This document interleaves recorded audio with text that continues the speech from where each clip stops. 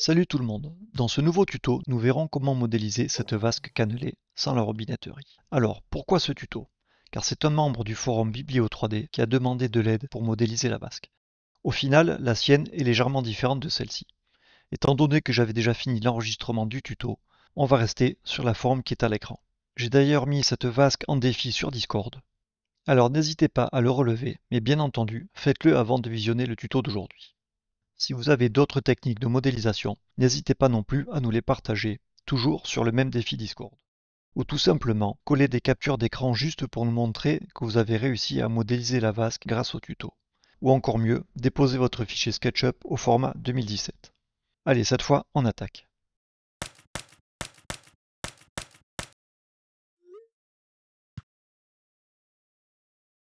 Je commence par modéliser le contour de la vasque. Je pars d'un rectangle, ensuite avec l'outil arc, je rajoute sur un côté un demi-cercle.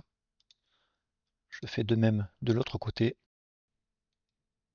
Je supprime avec la gomme les deux arêtes centrales. Je prends l'outil décalage, c'est F au clavier. Je clique sur la face et je me décale à l'extérieur pour faire le contour extérieur. Ici, on peut s'apercevoir que les segments sont bien trop longs, ce qui va donner des cannelures bien trop grandes. Donc je vais réduire leur longueur. Pour ce faire, je sélectionne mon arc et ici je passe à 18 segments. Et je valide par entrée. Le trou de la vasque est décentré. Alors ce que je vais faire, c'est que je vais d'abord sélectionner cette face-là. Et je vais pouvoir prendre l'outil échelle par exemple et déplacer à partir de ce point-là. Mais cette solution est à éviter pour deux raisons. La première, c'est qu'ici je n'ai plus un arc, j'ai une courbe. Et deuxièmement, je ne peux plus changer le nombre de segments, étant donné que ce n'est plus un arc. Et en plus, j'ai perdu le centre de mon arc, que c'est devenu une courbe. CTRL Z pour annuler. Alors en fait, je prends l'outil déplacer, et soit je déplace l'arête qui est ici, le long de l'axe vert, bien entendu. J'annule à nouveau, CTRL Z. Soit je déplace l'arête du haut, comme ceci. Je trouve que la forme centrale n'est pas assez décalée vers le bas, donc je sélectionne et je la déplace le long de l'axe vert. Si on s'aperçoit que la bordure sur la droite ou la gauche est trop importante, on va pouvoir la réduire. Comme tout à l'heure, on va éviter de prendre l'outil échelle pour ne pas se retrouver avec des courbes à la place de nos arcs. Je sélectionne l'arc de droite, je prends l'outil déplacer et je me déplace le long de l'axe rouge jusqu'à ce que cela me convienne. Et là je relève la distance de mon déplacement qui est ici 54 mm.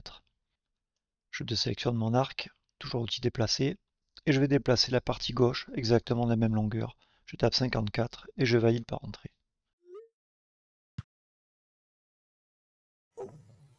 Je crée un groupe de l'ensemble. Ça me permettra de pouvoir modéliser mes cannelures sans qu'elles se soudent automatiquement à ma face. Vous allez comprendre pourquoi. Je prends l'outil arc et je vais tracer ma première cannelure sur la face. Je la sélectionne. Q, CTRL pour activer la copie circulaire. À partir du centre, multiplié par 17 et je valide. Maintenant, je vais dupliquer cet arc-là, donc déplacer CTRL, de l'extrémité ici directement. Et là, il faut que je le fasse pivoter, bien entendu, parce que je suis sur la ligne droite et plus sur mon arc. Q, de l'extrémité sur mon arête. J'en profite que mon arc soit déjà sélectionné, déplacer CTRL. J'en fais une copie à nouveau, je tape x3 et je valide. Quand on s'aperçoit que mon arc n'est pas coïncident avec ma cannelure, je vais ouvrir mon groupe, d'où l'intérêt, vous avez compris tout à l'heure, d'avoir fait un groupe. Je sélectionne uniquement mes deux arcs ici. Je prends l'outil déplacer de ce point à l'extrémité de ma cannelure. Et là, j'ai terminé. Je trace maintenant avec l'outil ligne un trait qui part ici du point milieu jusqu'au centre de cet arc-là. Donc je m'aligne à lui. Voilà, je suis aligné. L'extrémité là, maintenant, va me permettre de réaliser la symétrie autour de ce point-là. Barre d'espace, j'éclate mon groupe, j'en ai plus besoin maintenant. Je prends la gomme et je supprime ce trait et ce qui est inutile. Barre d'espace, je triple-clique, Q, CTRL, à partir donc du point ici, sur l'axe rouge, et je tourne comme ça de 180 degrés. Et je clique. Voilà, ma symétrie a été faite. Je prends l'outil ligne, je trace un petit trait d'une extrémité à une autre. Ça me ferme la face. Il va falloir que je fasse avec la gomme toutes les arêtes comme ça qui forment le contour, mais heureusement il y a bien plus rapide. Je vais me servir de la technique pour inverser la sélection. Alors je fais un double clic ici, majuscule enfoncé, double-clic également. Je me mets hors de ma forme, je reste majuscule enfoncé, je sélectionne l'ensemble. Et ça m'a inversé la sélection et j'ai plus qu'à supprimer. C'est quand même pas mal ça comme technique sur 2017. Car sur la version Pro, cette sélection a été ajoutée à Sketchup.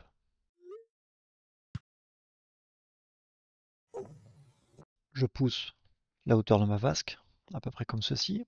Avec la gomme et contrôle enfoncé, j'adoucis, je lisse en même temps mes arêtes. Je passe en dessous, je me mets en transparence. Je prends l'outil pousser-tirer et j'appuie une fois sur CTRL.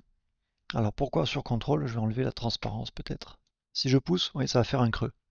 Donc ce que je vais faire, c'est qu'en faisant CTRL, je vais ajouter une deuxième surface. Et je la pousse à peu près comme ça. Ça me donne l'épaisseur de ma vasque. J'enlève la transparence, double-clic et je supprime le fond. Et là on voit bien cette fois mon épaisseur. Alors il ne reste plus maintenant qu'à évaser les côtés, donc je sélectionne la face, je prends l'outil échelle, S au clavier. De ce point-là, je reste appuyé sur CTRL pour le faire à partir du centre et je me décale vers la droite. J'ai pu donner cette fois un angle sur les côtés et en revanche sur les faces avant et arrière, ça n'a pas bougé. Pour le tuto d'aujourd'hui, on va s'arrêter là. Je vous laisse rajouter tout ce qui est robinetterie et évacuation avec la bonde si c'est nécessaire.